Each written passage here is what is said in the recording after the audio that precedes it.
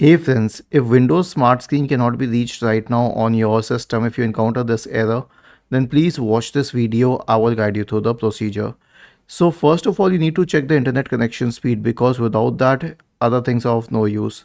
Open the browser, search for fast.com and hit enter. Right, this will show the internet connection speed. Is it good enough?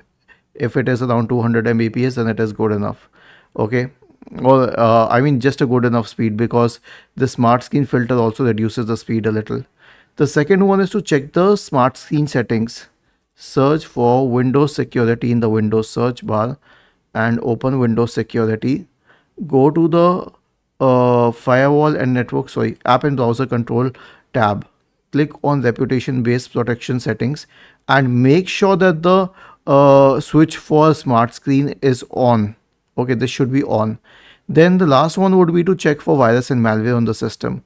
Go to the virus and threat protection tab, click on scan options, select full scan and click on scan now. Was this helpful? If yes, then please subscribe to the channel. If not, then let us know in the comment section of the video on how we could help you further. Thank you for watching this video and have a nice day.